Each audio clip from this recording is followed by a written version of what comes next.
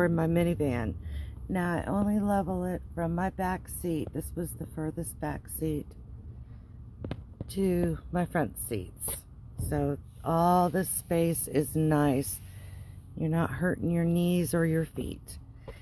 I took a 4x8 sheet of plywood. I ripped it down the middle, 2 foot and 2 foot. Then I took a jigsaw, cut around, you know, this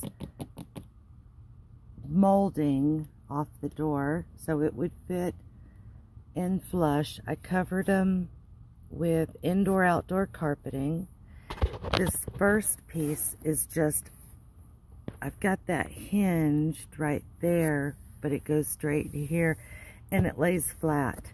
This blue stuff is a camping pad, and I cut it, and it's kind of, I need to fix it a little bit, but this helps level it out over the seat hooks.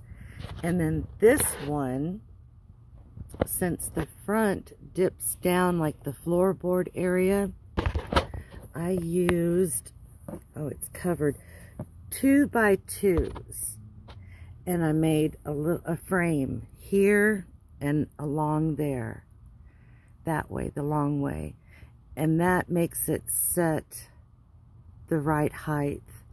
And to level it out more, I used a little bit of camping pad under it as well. So now I've got this nice floor, and you can get on your knees, whatever. It's not going to hurt you. And I used the same rug, and I cut a top piece out.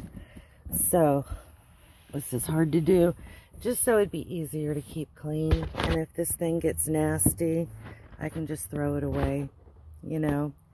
And I've got it over there. That's my stuff that's in. But anyways, that is how I leveled out the front floor.